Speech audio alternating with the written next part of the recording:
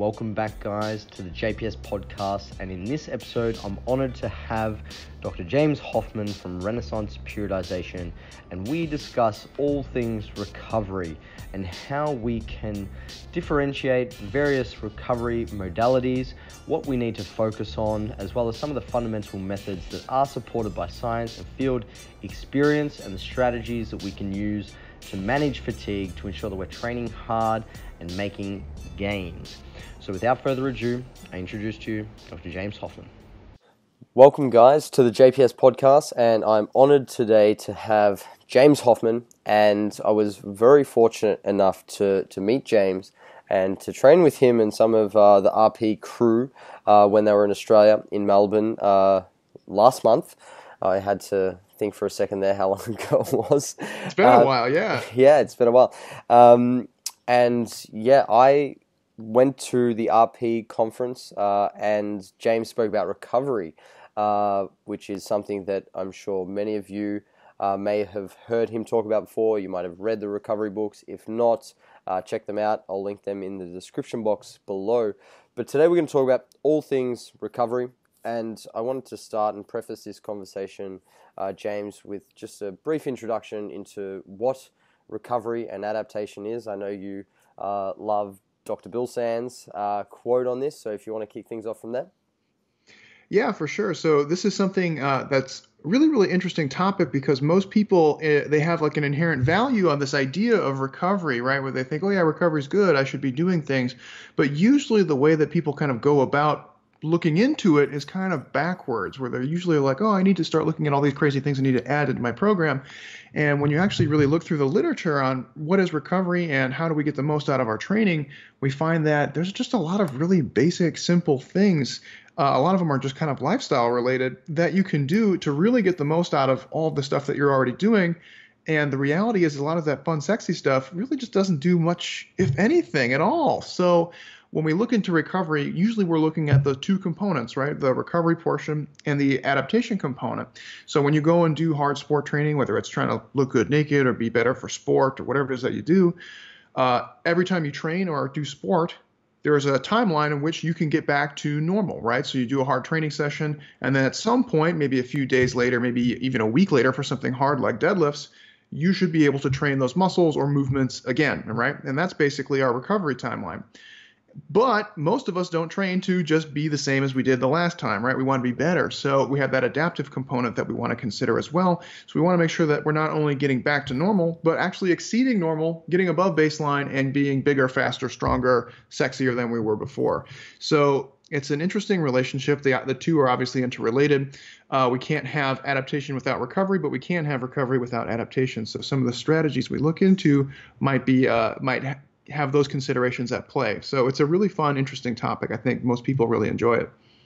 Yeah, definitely. And there's a lot of misunderstanding surrounding fatigue and what that is.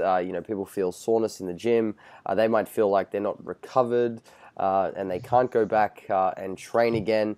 So I guess, do you want to cover, or dispel some of the misunderstandings surrounding fatigue? Yeah, sure. So fatigue is this weird thing where most people they kind of intuitively understand fatigue, like, oh, I trained hard, now I feel tired, right?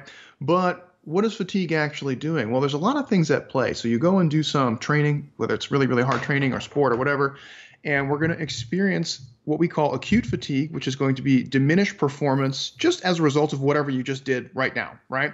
So if you go and do, you work up to a max, 1 rep max on your bench press for that day, you can imagine like the rest of your chest work is probably not going to be great, right? It doesn't take a rocket science to tell you that. Why? Because you've experienced some acute fatigue from that high intensity effort that you made. Likewise, if you try and do sprinting after squatting, your performance goes down. Everyone kind of already knows this, right? Well, what we also know is there's that acute component where my performance right now and maybe for the rest of the day is probably going to be inhibited a little bit. But we also have that cumulative, or what we call chronic fatigue, which is fatigue that's accumulating as a result of subsequent training sessions or just lifestyle stressors in general. And that fatigue, unfortunately, doesn't just go away very quickly on its own. And what we find is that if you have a lot of stressors in your lifestyle and you train more than once per week, which most people who are listening to this podcast do, probably train 4, 5, 6, maybe even 7 times a week, or maybe more than 8 sessions per week, depending on what they're doing, you are going to start accumulating a lot of fatigue really quickly, and it's not just going to go away on its own. You have to take some steps to ameliorate it. What's really interesting, and kind of tying back to some other things like volume landmarks and yada, yada, yada, is that fatigue has a tendency to mask some of the fitness that you already have. So it will inhibit your ability to express certain fitness characteristics like strength, power, speed, all that stuff, as well as potentially can actually start inhibiting some of the recovery adaptive processes that you get from training in really bad scenarios. So this has kind of led to this idea like, oh, if this fatigue, it's terrible. We have to like make sure that you're not, sorry, my cat's food just dropped. I don't know if you heard that. It's really loud. He's actually, he was getting really fatigued from his luxurious first world lifestyle over here laying around. Now he's sprinting over to the bowl. Anyways, so now I got like totally off. I don't even remember what I was talking about. Cat's distracting me. We're talking about chronic fatigue. Yeah, and its effects. So we know that fatigue can mask your fitness and inhibit some of your ability to actually express that fitness, right? So that's kind of a big bummer. So people have adopted really, really hyper conservative strategies, right? Where people are overly trying to avoid fatigue at all costs. Well, what's the problem there? Well, now you're actually not, you're training not to get hurt rather than training to get better at sport or be sexy or whatever you want to do. So then you're just, it's a violation essentially of the overload principle, right? Where it's like, I'm actually being so conservative all the time, whether I'm trying to just not be fatigued, so I'm performing at my best all the time, or I'm trying not to get hurt or something like that. You're just never going to make any substantial progress. On the other hand, you have the fucking like gym bro guys, the Iron Brotherhood, right? Where it's like, fatigue's nothing, brother. You just got to get in there and fucking do it, right? And there is something to be said about like being tough and gritty and all that, but that would also be overlooking a lot of obvious things. Like fatigue's a real thing. It's measurable. It's something that you can feel, perceive, and actually like measure in a laboratory. So we don't want to be on that side either, where we just ignore the effects of fatigue. And that's where this principle of fatigue management comes in, where we say we need to do hard training. We need to do overload training. We know that at the same time that we do that hard training, fatigue levels rise. In order for us to keep doing hard training over time, we need to bring them back down periodically so that we can keep training. So that's really the goal. So it's not one of these things where you ignore fatigue or avoid fatigue, right? In order to manage fatigue, you have to generate it. There's no way around it. So our goal when we're talking about recovery strategies is training hard and getting the most out of your training, but also periodically bringing things like volume or some of your lifestyle factors at play into so that you can continue making progress over time. That's kind of the big take home, I think, for us. Yeah, awesome. And I guess if you just want to elaborate further, what are some of the ways that you guys at RP measure fatigue? Because we know that muscle soreness is one of them, but just getting sore from a training session doesn't necessarily mean that you're fatigued, because we know that there are a number of systems that get disrupted when we, apply hard overloading training. So, how do you guys measure that? There are dozens of different metrics that you can look at. Some of them are more worthwhile than others. So and if you guys are interested, there's actually a free Juggernaut Training Systems article that Mike and I co-authored called Fatigue Indices and How to Use Them. You can check it out. But just a quick version of that, there's a bunch of things you can look at. Only a few of them really matter. The first and probably most telling one is performance, right? So how do you know if somebody is fatigued to the point of not being like in an appropriate state at the current time? Because we know that you're supposed to be training hard at some point, right? What are some things you can look at? Well, performance is the big one. So if they are underperforming consistently, right, for not just one training session, because they could just be having a shit day, and that's hard to judge. 2 sessions, 3 sessions, 4 sessions, you start to notice that they're way under like what their reps or their weight should be, or their just kind of level of effort. Now you start to see a trend where it's like something is a little off here. It's not just 1 or 2 bad days. So performance, whether it's in the gym, on the pitch, whatever it is that you want to look at, right? You can get really fancy if you want to look at like GPS metrics in footy, right? You can do something like that where you can say, my athlete actually moved half as much during this practice or this match as they normally did, right? So that's a kind of an indirect indicator of how much work and performance they did. So performance, I think, is probably the most telling. There are other ones you can look at, and that can be like perception of fatigue, perception of like, so you can look at like what you said, like tiredness, soreness, stiffness.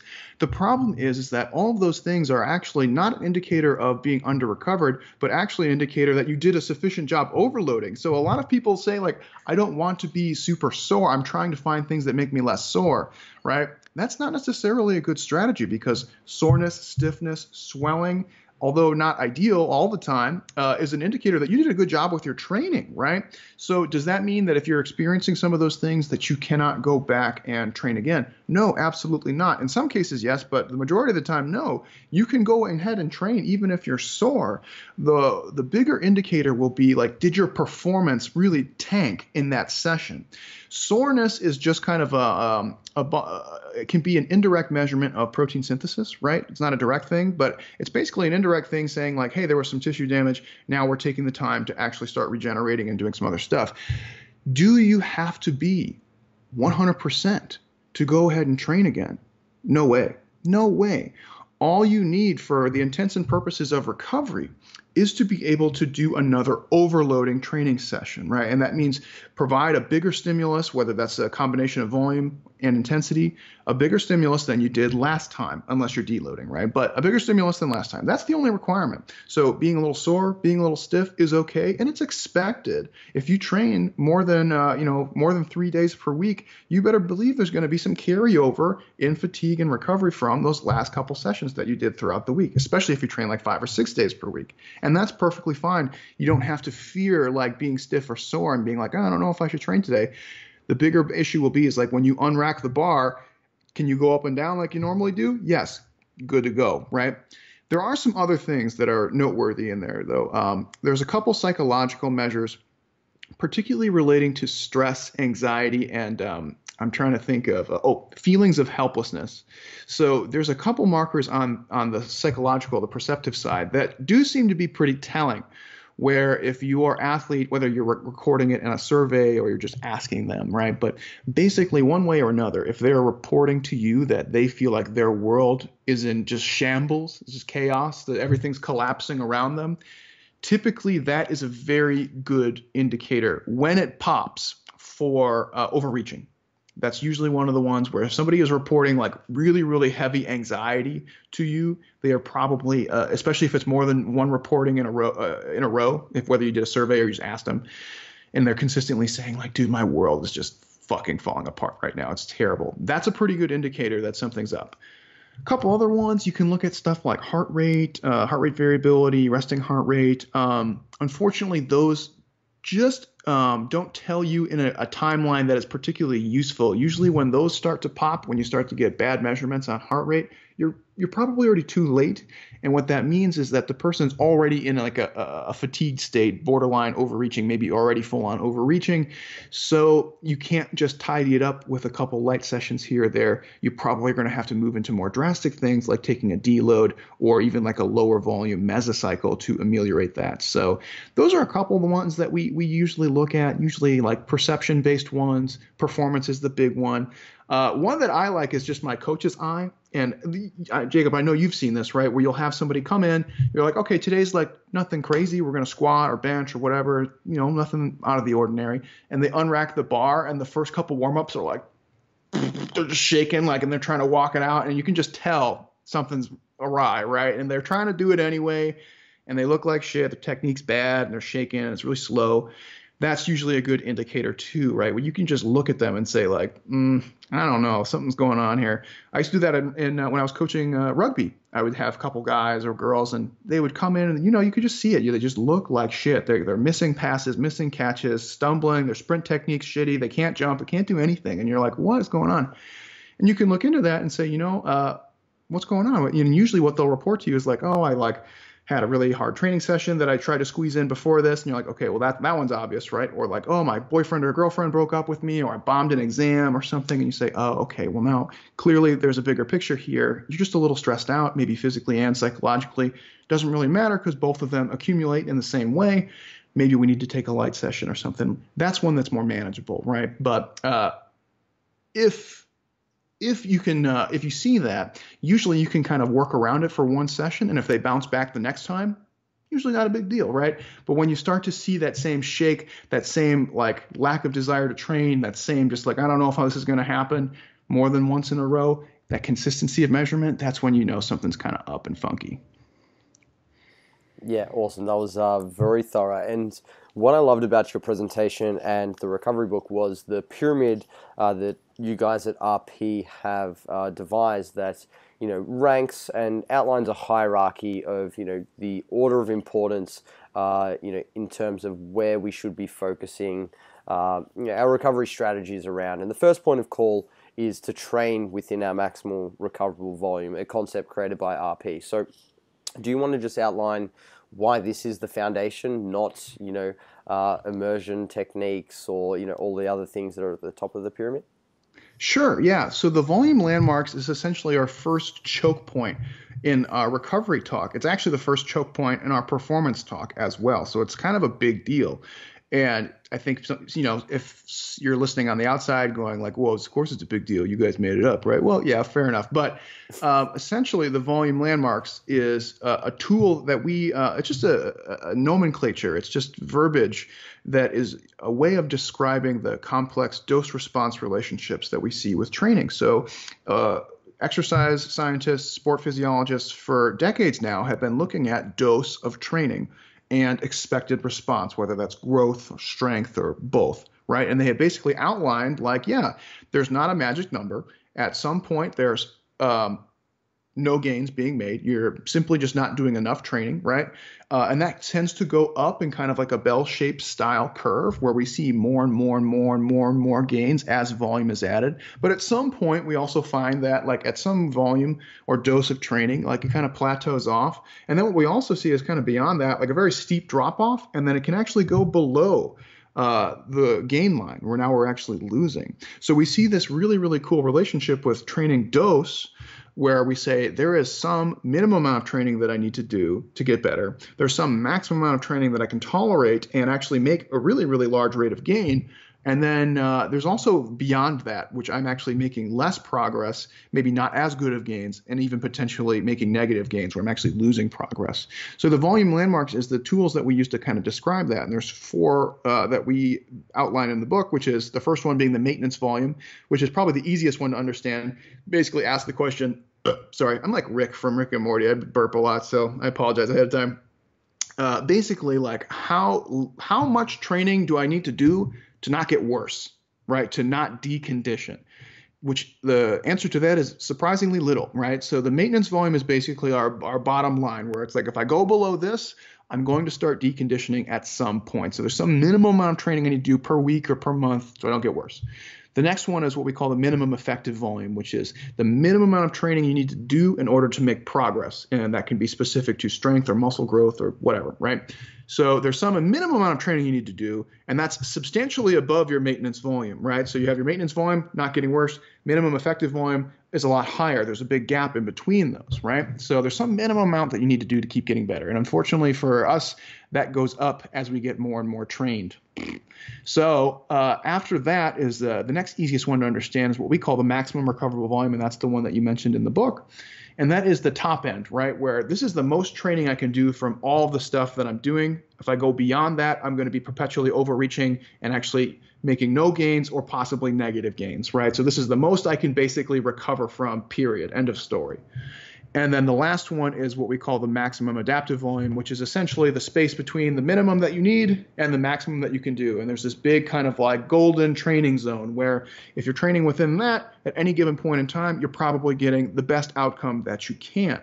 So why is this relevant at all in our discussion on recovery? Well, it turns out if you are training below what we call your minimum effective volume, meaning you're not hitting the minimum threshold you need to make gains, recoverability is just not a limiting factor for you.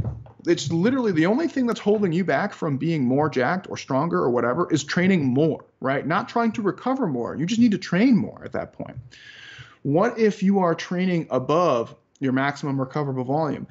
Well, there's nothing you can do to fix that. That's the problem. So if you really look at the magnitude of effect of training and overreaching, there's no hot or cold bath. There's no like carbohydrate shake. There's no, like listening to Enya in your favorite relaxation chamber kind of thing. There's nothing you can do to fix that. Unfortunately, it's just too powerful, the effect of training and the fatigue that you generate. So if you're over your maximum recoverable volume, nothing can fix that. So we have to be within what we call the volume landmarks, or the minimum effective and the maximum recoverable, to be making progress. That doesn't mean that we have to train everything at that, right? Some things can be at maintenance volume, some things can be emphasized and de-emphasized, and that's fine. But if you're not there, the rest of the stuff, you just throw it in the bin, because it doesn't matter. It's one of those things like, yeah, you can talk about like taking in, recovery drinks and doing massage and doing all this other stuff, but it's still not going to fix the problem. They're insufficiently powerful. So the volume landmarks was our big first choke point, where we say, if you're chronically undertraining, you're stuck. If you're chronically overtraining, you're stuck. You got to be in the middle. You got to be in that golden zone, and that's relative to your training age and what activities you're doing, et cetera. So that's the big one for us. We can't get around it. Awesome. And moving from there, you had passive recovery modalities. So, after somebody may have their, their training volume and their dose in line, and they're not training too little or too much, but they want to, ensure that they can maximize their recovery so that they are able to continue overloading and do a little bit more hard training to see further adaptations. What are some of those strategies, and why are they second on the list? So the passive recovery strategies are probably my favorite ones to talk about. And if you read the book, they're pretty much the focal point of the book, in my opinion. The passive strategies are strategies, as the name kind of implies, things that you do passively. You don't invest a lot of energy into it. You just kind of diffuse and do it. These are strategies that can include things like sleeping, napping, relaxing, stress management, and actually just having a few off days. And what we have found in our best estimations, so we said volume landmarks was the first choke point. The next choke point is the passive recovery modalities. And more specifically within that, the next choke point is sleep specifically.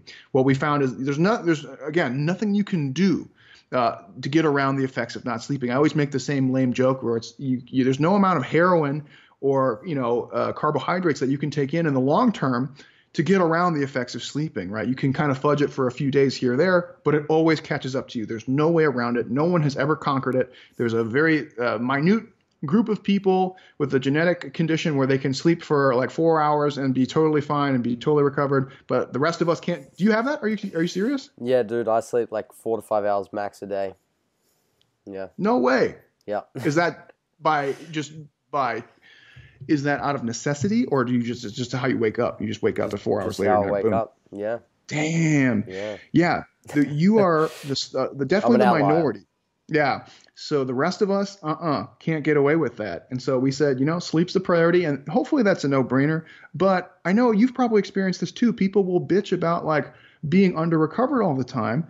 And then you're like, okay, how much are you sleeping? And they're like 3 hours a night. And you're like, get the fuck out of here, dude. What are you talking about? You just don't like. It's one of those things when you're dealing with people who, and this is going to sound meaner than it's meant to sound, right? But people who are like, coach, I want to be like really great. I want to be a great athlete. I want to be really good looking. I want to, whatever their goal is, right? I'm not trying to shit on their goals. But then they don't do basic stuff, like they're dehydrated all the time. They don't sleep. And you're like, how serious are you if we have to have a discussion on hydration and sleeping? Cognitive dissonance. Yes, absolutely. Cognitive dissonance. Totally correct. And it's one of those where like, it really like, when those issues arise, you almost lose respect for those people in that regard, because you're like, I thought you were serious, but I guess this is where we're at, right? And again, I'm not trying to be mean about it, but it really does put it in perspective where it's like everyone knows about sleep and its effect on your well-being and health. The same applies here, unfortunately. There's no way around sleep. It's one of the biggest autonomic regulators. It's one of the biggest stimulators of regeneration in the tissues. Like, they just can't get around it.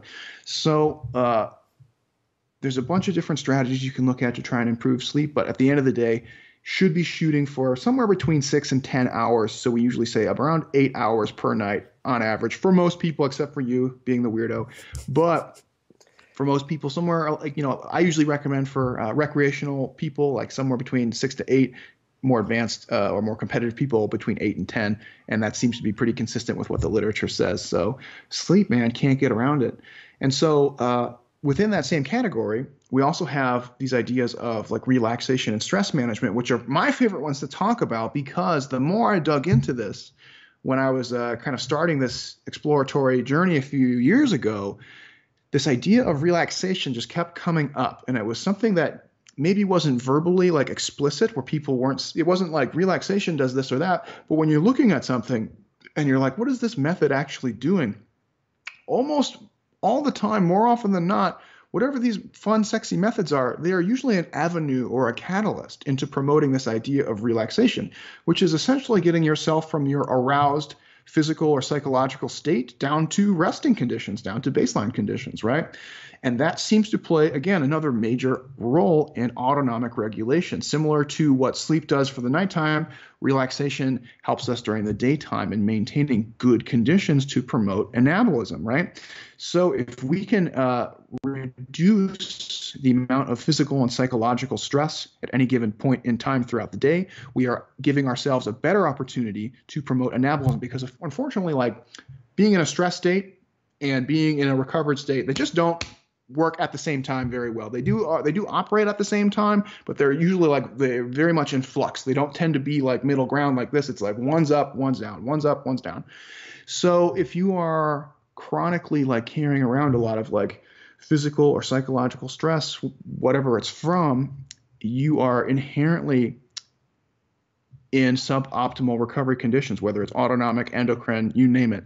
So what we have found is that, yeah, throughout the day, it's probably a really good idea to try and maintain that resting psychological and physical state as much as you can. Right now, if you have a job, you have family, you have other stuff, it's impossible. You're going to have up and downs throughout the day.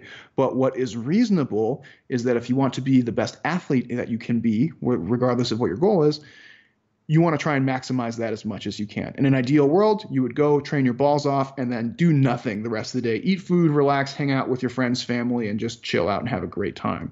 That would be pretty ideal. Most of us can't do that. So relaxation is a big one, and it's a struggle. Once you kind of learn about it, then you're like, okay, well, how do I actually do that? Because I have shit I need to do throughout the day. I can't just like peace out and not like work or not like take care of my family or whatever it is you got going on. And it's a struggle. So part of the book is kind of like trying to find, or at least suggesting different avenues of trying to promote relaxation, where you might say like, okay, I don't really think of it this way, but maybe like actually playing PlayStation for an hour is a way that I can bring myself down a little bit, especially if I've been working hard for the last 5 or 6 hours, watching a movie with my friends, having a meal, anything like that. You know, there's tons of different ways to go about it, but relaxation is definitely a big one. And then, you want me to keep going? I feel like I'm rambling like a crazy person. Nah, man, it's awesome. It's awesome. You do your thing. Okay. Keep going. Feel free to jump in, because otherwise I'm just going to like go off in space. So we have this idea of relaxation, right, which is bringing ourselves down into kind of resting conditions, more or less. And then similar to that, we have stress management, which most people have learned that it's probably a good idea to do stress management for your health and for your well-being and longevity. Turns out also a pretty good idea for training and recovery. Why is that? Well, stress management acknowledges that shit is going to happen throughout the day, right? So we said we want to spend as much time relaxed as we can. After that, we're going to encounter stressors at some point. It's inevitable, right? Shit's going to happen. People are going to die. You're going to see Bogans doing weird things. By the way, Shannon Green sent me like the most legendary Bogan video ever. This guy was like chugging a VB at like 7. Did you see? Oh, it was awesome. I was like, this is my, like when I think of, we spend a lot of time in Queensland. So like that's when I think of Australia, that's what I usually think of. It's pretty awesome. You're going to see weird shit like that all the time, right? And or your boss might shit on your project that you've been working on, whatever. All sorts of crazy stuff comes up during life, and that's normal. Stress management basically says you cannot control your initial emotional response. It's mostly chemical. Unless you're incredibly well-trained, when you encounter a stressor, you're going to get an emotional response. That's normal. That's biology. You can't fix that. What you can control is your subsequent behavior, right? Where if you want to engage in behaviors that linger on to those nasty emotions like anxiety, stress, anger, all of the above, you are not doing yourself any favors. all that is going to do is prevent you from being in that anabolic state. You're going to be in that chronic stress elevated state. You're going to have elevated cortisol, epinephrine, norepinephrine, all that stuff, which is going to directly inhibit your ability to recover from hard training, period. So we have to find ways of practicing, controlling our behavior after we encounter stressors. That is stress management. So we say, we acknowledge shit's going to happen. I can choose to really let it bother me and just brood on something and just hold it and let it just fill me with tension for the rest of the day. And all day I'm walking around like this, my neck's all fucked up, right? Or I can take some time, let it pass, and then try and flush it and move on with my day and still be productive, right? At some point, it becomes a choice. You can hold on to the shit and just be pissed off or be anxious the rest of the day, or you can find strategies to work around those things, try and get back into that relaxed state as best you can. And it takes practice. It's easier said than done, right? Like my air conditioner just crapped out on us, and we had like a heat wave in Southern California. It's been like I don't know what it is in Celsius, but in Fahrenheit, it was like 110, 120 degrees, which is pretty hot, even for California. I think that's close to like 40 degrees. Yeah, I think so. So it was pretty hot, and our air conditioner was like leaking through the ceiling, and like it was pretty bad. So Mel and I were having a kind of shit couple days. But at the end of the day, it's one of those like, am I going to sit here and be pissed off about the air conditioner? Yeah, it's uncomfortable, and it's going to get fixed in a couple of days. And for these couple of days, I got to suck it up, and I just got to deal with it, right? If I'm going to sit here and be like, man, fucking air conditioner is broken, and just that's going to stress her out. It's going to stress me out, and it doesn't serve any purpose outside of just making me more upset. So it's one of those like, it's easier said than done. It's easy to be upset. It takes some practice to bring it down a notch and realize that this is not productive. You need to move on. Know what I mean? Yeah, awesome. And stemming from that, one of the biggest takeaways I got from your presentation was the influence of social support and compassionate touch in helping us. Always the compassionate touch. Yeah, I think anyone who attended that presentation would have definitely had that one lingering in their mind. But you touched on why these are really important recovery modalities and why they can be useful. So do you want to elaborate on, how that impacts recovery and is potentially something that people are not paying enough attention to?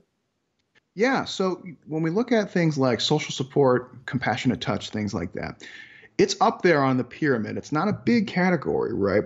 But it is something that's noteworthy. And it was a kind of a hard one to really flesh out because the underlying components in my research on this topic, it was there and I could see it, but it was never explicitly stated, right? In the context of exercise and sport.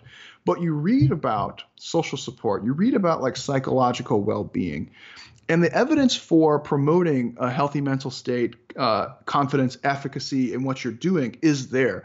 Have they done a lot of direct research relating to sport or training and this factor?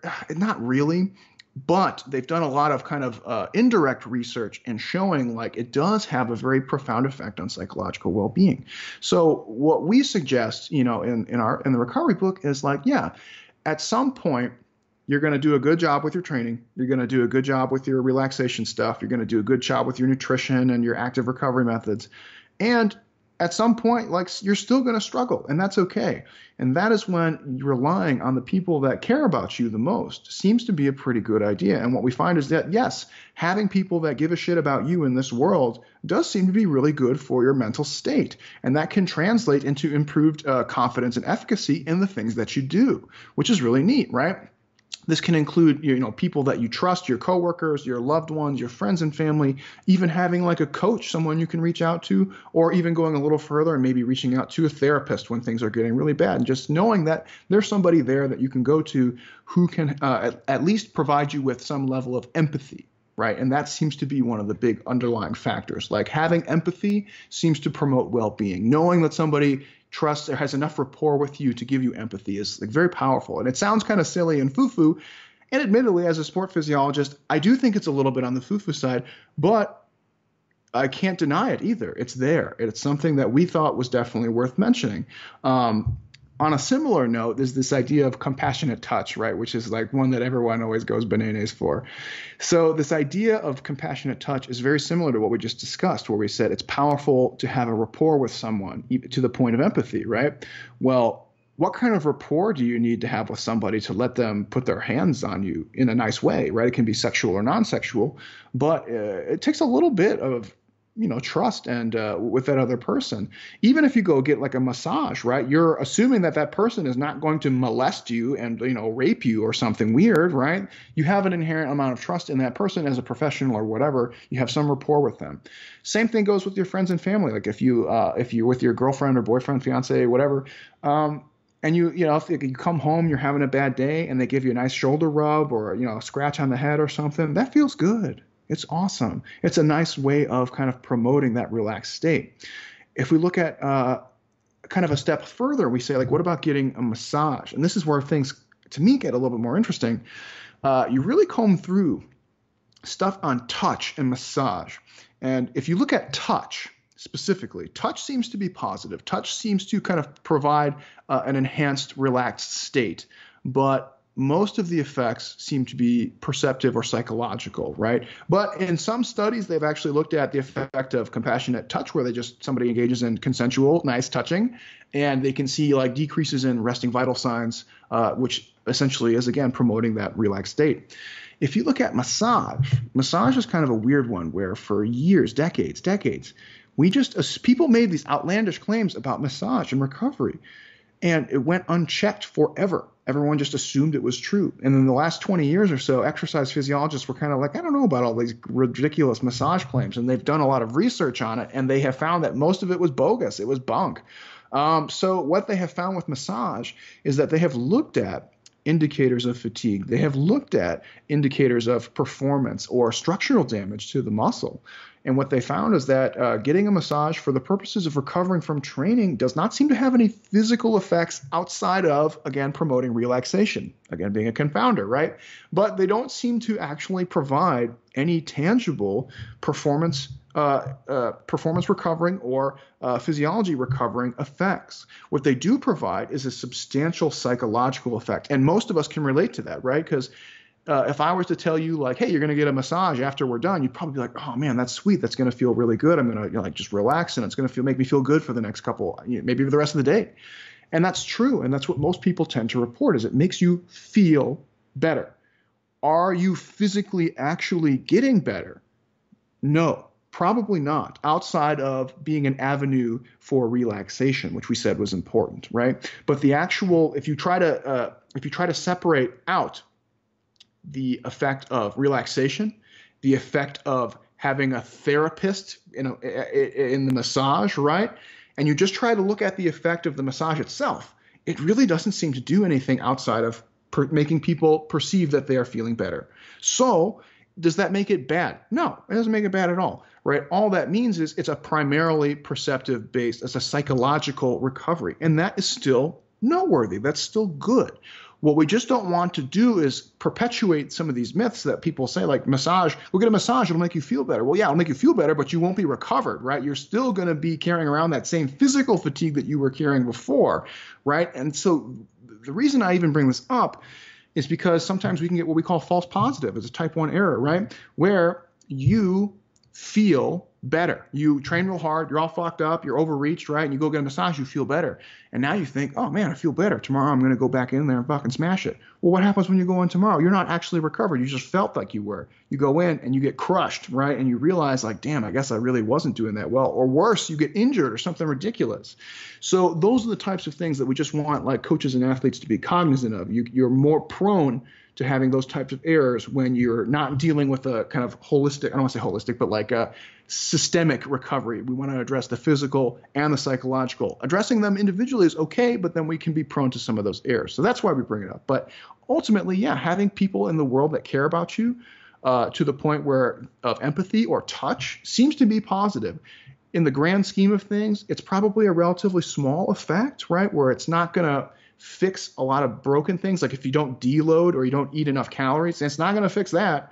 It's more of like you have an ice cream sundae and you're like, do I want sprinkles or whipped cream, right? More like that type of relationship. So pick and choose which one you want, but it's not going to make the sundae. You know what I mean? It's just more of an add-on to the sundae. Awesome. I really like that analogy. And as you're very well aware, people love quick fixes. They love shortcuts. So what are some of the common shortcuts or voodoos that aren't supported by science that people will employ as a means to improve recovery? Oh man, that's a tough one because there's so much weird shit out there right now. I can't even keep up with the weird shit. So the one that comes to mind, and you're gonna laugh, but is cupping. So cupping's one that is unclear if there actually has an effect at all, right? So not even saying a negative effect or a positive effect. We don't even know if it does anything for exercise related and sport related stuff. People have suggested that there's a therapeutic use for it.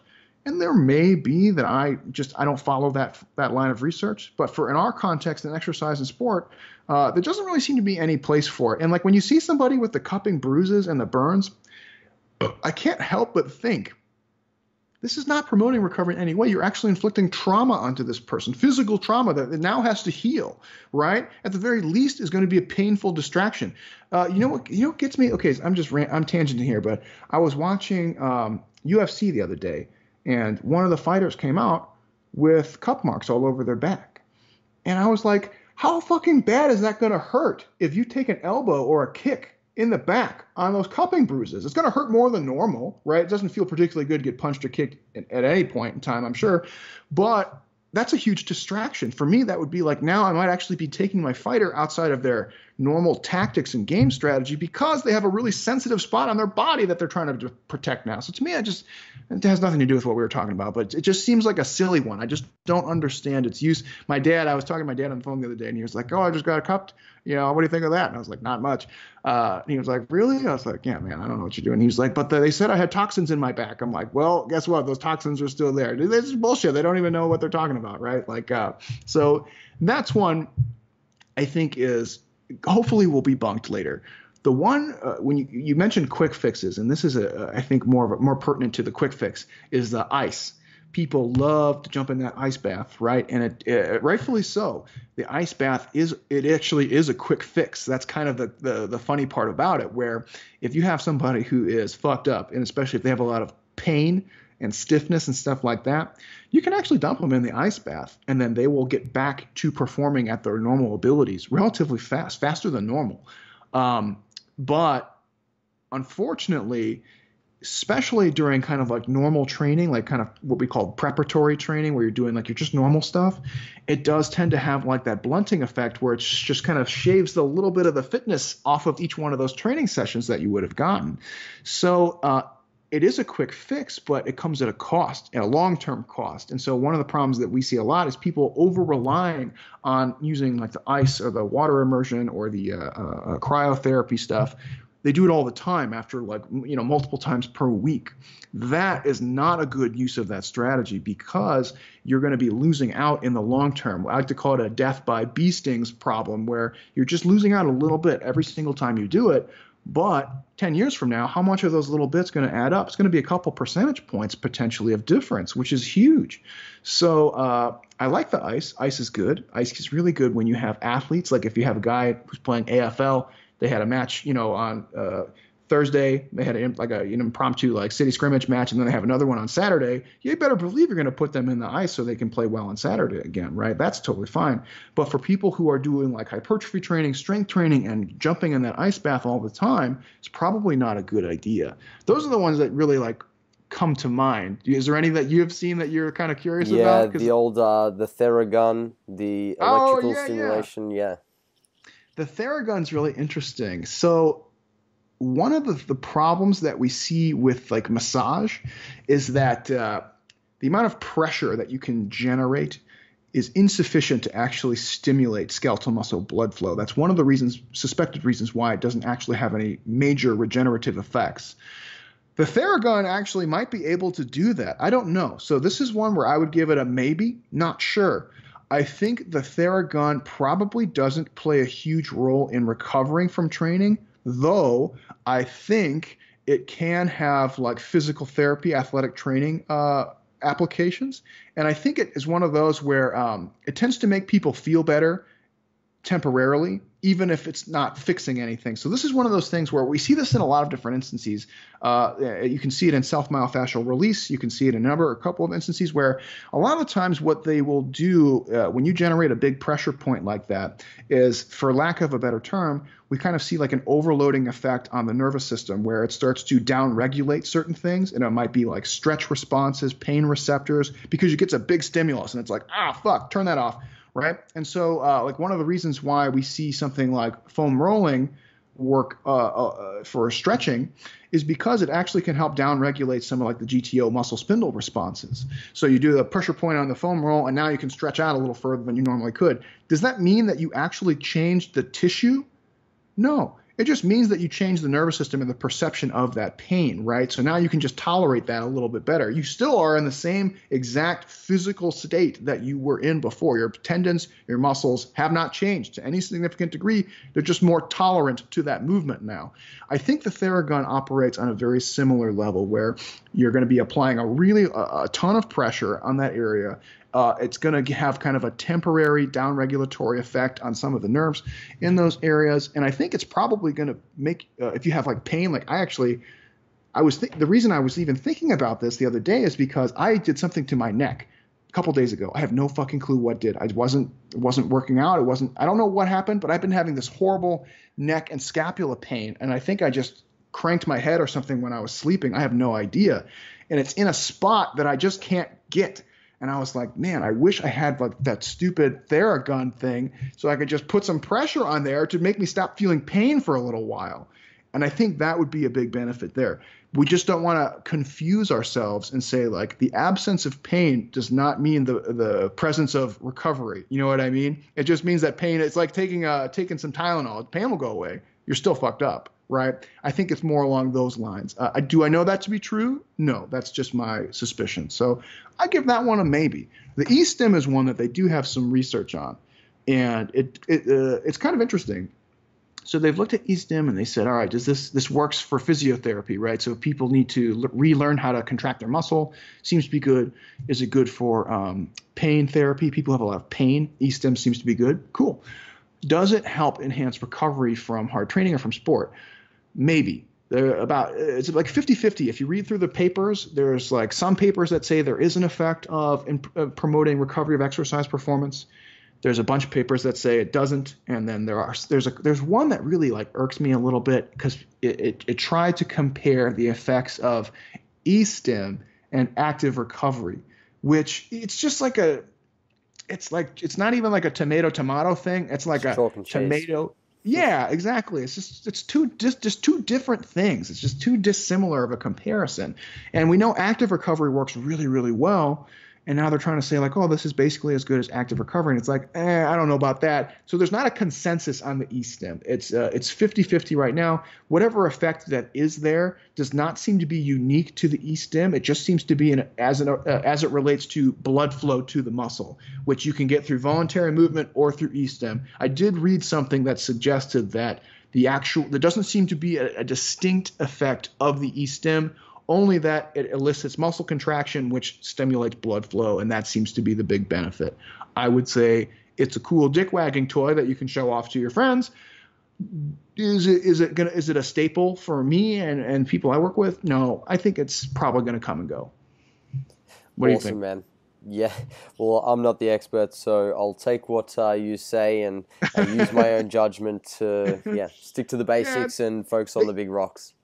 They have ones that you can like interface with your phone now and like all this crazy all sorts stuff. Of whack shit out there now. But no, James, man, you blew that one out of the park. You definitely need a drink after that. Thank you so much for your time today and coming on the show. Guys, make sure you check out James Hoffman and all of the work that he does at Renaissance Periodisation. And I'll link in the description box below the references for the articles that James mentioned. James, pleasure having you on, man. Oh, thanks for having me. It's always a blast talking shop. Thank you.